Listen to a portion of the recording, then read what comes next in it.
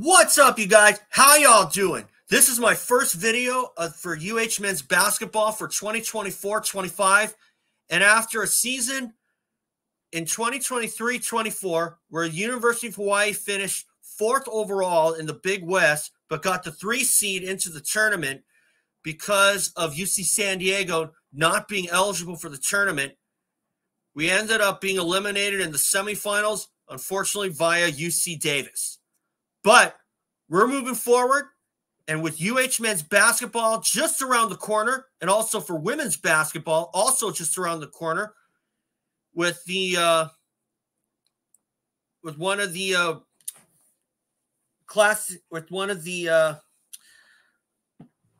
rainbow scrimmages coming up this coming Saturday. I will be there. So, but I'm going to talk about something else here. So first of all, guys, before I do that, remember, please subscribe if you think that I'm worth listening to, or if you just want to see some more of my games. I will be having one up later today. So with that being said, there's been a bomb that's been dropped as of last night, and I will do my reaction video here and now. So before I do that, guys, once again, subscribe. If you think that I'm worth listening to, that's good enough for me. Or if you just like some of my other videos. So remember, guys, subscribe. Let's get into this. I'm going to put up my banner here. That's right. University of Hawaiʻi will be moving all sports, by the way, to the Mountain West in 2026. And I put on here, it's about time. You know why? Because this is a move that's long overdue. The University of Hawaiʻi has been part of the Big West since 2012, at least in all the other sports, aside from football, because the Big West, they don't do football anymore. So UH football has been in the Mountain West since 2012, and now it looks like that all sports will be joining in 2026, because for the last 14 years, UH has had the rest of their sports affiliated with the Big West, unless, of course, you're dealing with non-conference.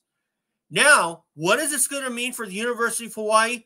Nothing but good stuff, okay? Now, it's been said year after year that the Big West is nothing but a crap conference. They only take the winner of the tournament, which is true. Which only the winner goes on to the big, or I should say the dance, the NCAA basketball tournament. The Big West only takes the winner, while other conferences get as much as 3 to 5 or 6 bids. That's 3, 4, 5, or 6 bids into the tournament. So this means that the University of Hawaiʻi has a lot more leeway. They have a better chance of making it to the dance. Okay. Now, the University of Hawaiʻi has only won the Big West one time, and that was in 2016. And I've come across people on Twitter or Facebook saying that, oh, we should be winning the Big West every year. You know, just because we have a bigger facility than all the other sports doesn't mean we're the cream of the crop every year. Now, we have had some tough opponents on some other teams, particularly A.J. Mitchell on UC Santa Barbara.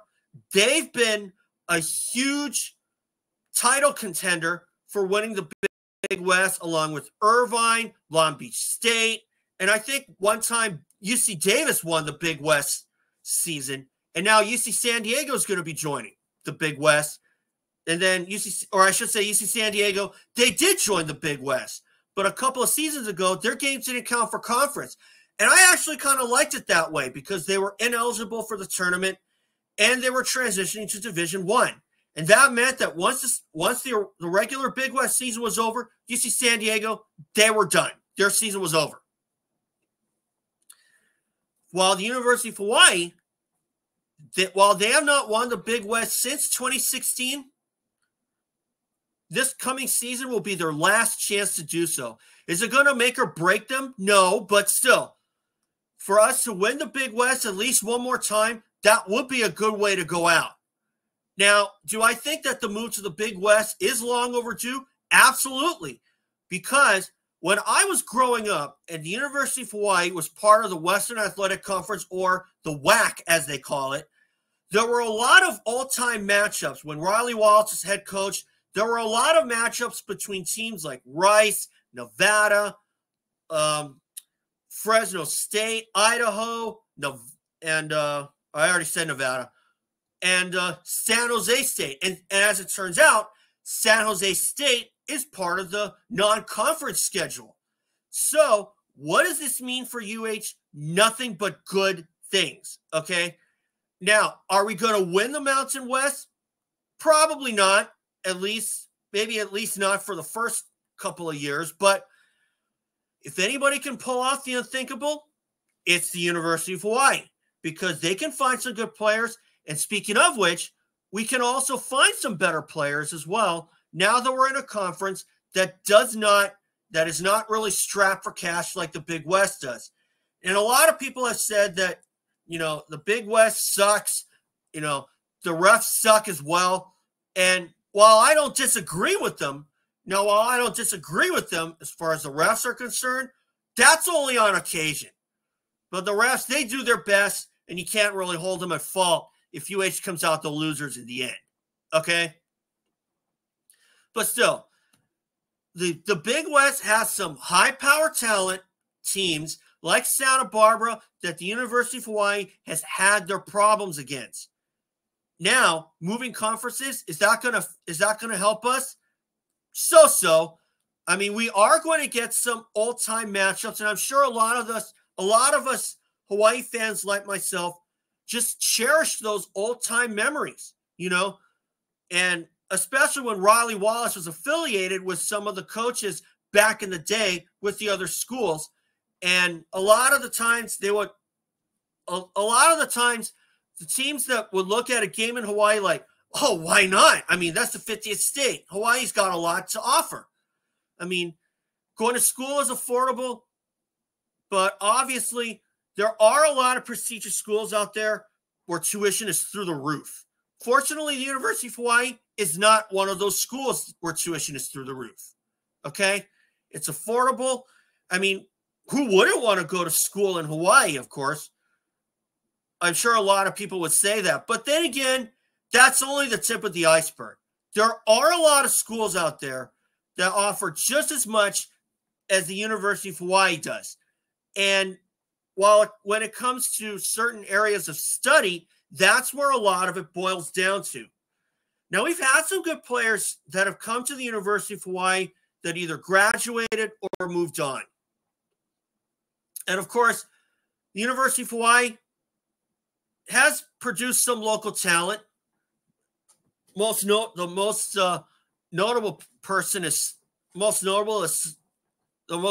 is Samuta Avea out of Hau'ula. But then again, we have had a lot of schools, or I should say a lot of local kids go to schools on the mainland because that's what they wanted to do. But then again, we have seen a lot of in-conference transfers, and some I think we might get. Some others do play for some other mainland schools. But, I mean, is it important that we get an in-conference transfer? Not necessarily, but it will be nice to get one, though, especially considering in the Big West, and there have been quite a bit of in-conference transfers when you're looking at other sports like softball. But in basketball, I don't think that's ever happened before, at least on the men's side anyway. So this is only going to be good news for the University of Hawaii because we could get some more quality players. We could get some more quality schools going up against us. Now, am I going to go for a media pass for the rest of my life? Hope so. So I'm definitely going to be getting some shots at the Rainbow Scrimmage. But anyway, I just thought I'd just give my reaction to UH athletics moving all sports to the Mountain West and not just football. Now, while I think that football could use a change of conferences, unfortunately, it's not as easy as it sounds. I mean, I'm sure the conference would have to approve of us, but a lot But a lot of it boils down to the fact that the state of Hawaii does not have a viable stadium to play in. Now, we do have TC Ching Complex for UH football, and that's been the home since Aloha Stadium was condemned in 2020. And 2020 was the last time that we would play in Aloha Stadium before moving to TC Ching for 2021. And they will be staying there until at least 2028. But I got to tell you, if the right people listened, we could have been finished building that stadium before COVID hit. But unfortunately, delays added up like credit card debt because of the corrupt politicians who say that, oh, a stadium's not needed, or, oh, build a stadium on campus. Now, while building a stadium on campus is a viable option, a new stadium in Halava is more likely the way to go. And now, unfortunately, one of the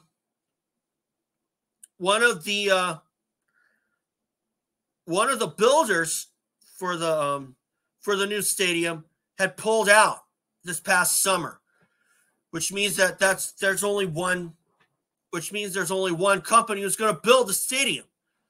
But the question is, will it be done by 2028? And I sure hope so. I did my story for UHMTV on the Aloha Stadium being condemned and UH football moving to Manoa. So hopefully they will finish the stadium by 2028. But thanks to UH moving to the Mountain West, is that going to help our cause, at least in football anyway, in terms of building the stadium? No, but we are going to get some good players in all sports, and I do think that UH is going to only benefit. It can't hurt them one iota. So I hope that we can make it to the tournament.